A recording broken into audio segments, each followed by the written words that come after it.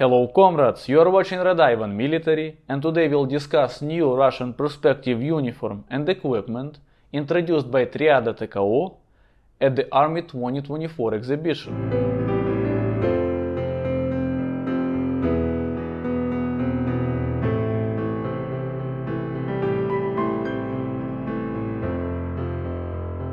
A big shout out to my friend Ivan Savin from Военный обзор and my comrades from KMP Babek channel. Without their support, this video would not be possible.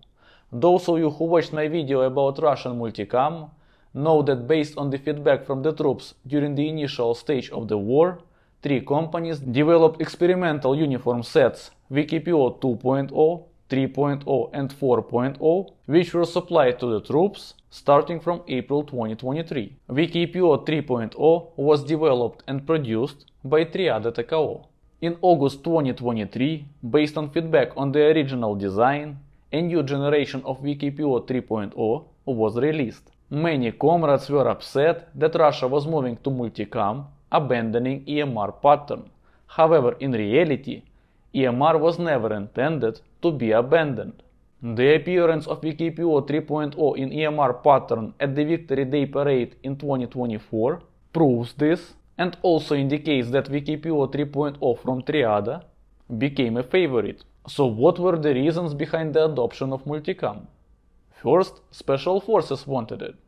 Secondly, its effectiveness in Ukrainian terrain. And also, MOD needed to produce a ton of different suits as soon as possible.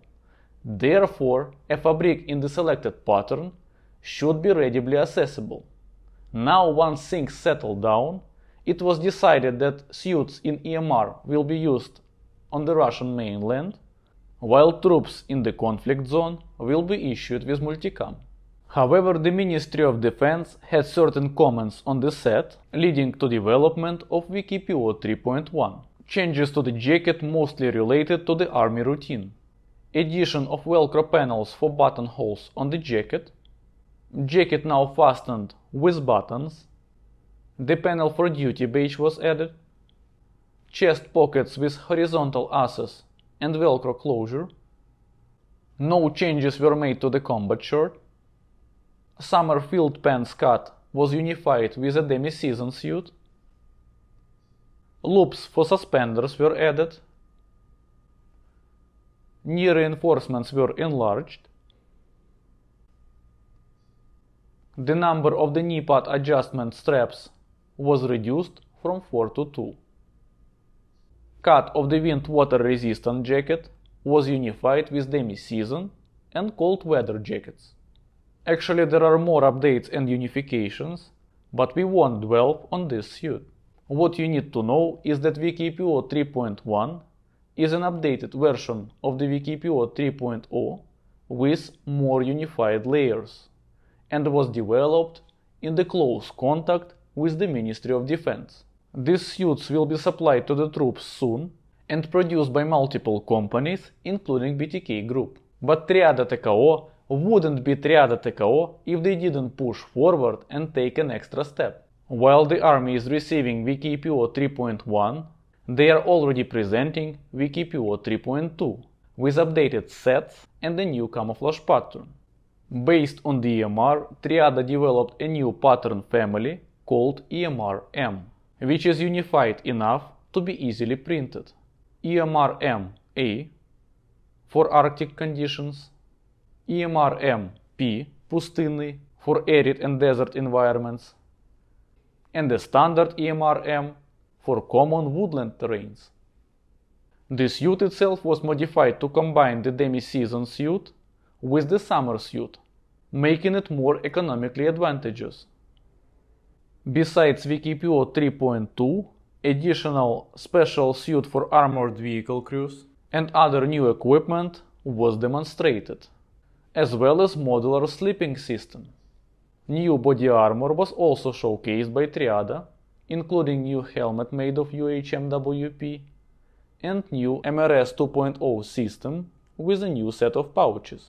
Some of you probably know that starting from 2023, the modular body armor system KBS Strelok is being supplied to selected Russian units in limited numbers. A new MRS 2.0 is a modular system that can be used as a load-bearing vest when the front plate cover is folded. Notice this plastic panel made of Tigris material in the load-bearing vest configuration. To convert this LBV to a body armor vest, you need to unfold the front plate cover, install the back plate cover, and add side body armor elements.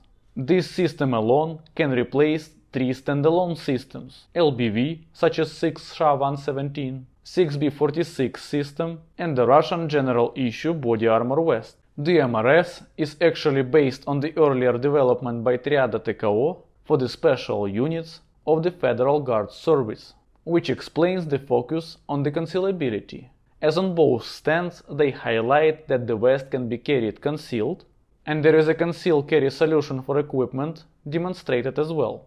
For ground troops, the ability to conceal the vest is less relevant, but it probably helps with sales to different agencies. Additional modules can be added to this system for enhanced load distribution and protection, including neck modules, groin protection, additional side protective modules, on top of what we already discussed, shoulder and hip protection, and the combat belt with telescopic supports. A new set of pouches is also available for the vest. The new helmet is the result of Triada's collaboration with a company called Marlit. It provides BR2 level protection and is made of UHMWP, weighing between 12 and 1300 grams. It is available in different sizes and cuts, this one being a mid-cut. It is equipped with the headphones mounts and night vision mount bracket with a single mounting point and the reinforcement plate made of Tigris. The helmet features an updated suspension system. Unification efforts have also resulted in replacing 3 different backpacks with one modular solution. Well, with 2. There is a patrol backpack with an adjustable volume ranging from 15 to 30 liters. Additionally, this patrol backpack can be mounted on the raid backpack, now working as a flap. Economics plays a crucial role in winning wars, and it appears that Triada understands this concept extremely well, finding balance between modularity and unification in their equipment. I hope you like this video, subscribe to my channel, put like, comment, share this video with your friends. If you want to help channel financially, links are in the description. Now we also have YouTube subscription available for us, and see you next time.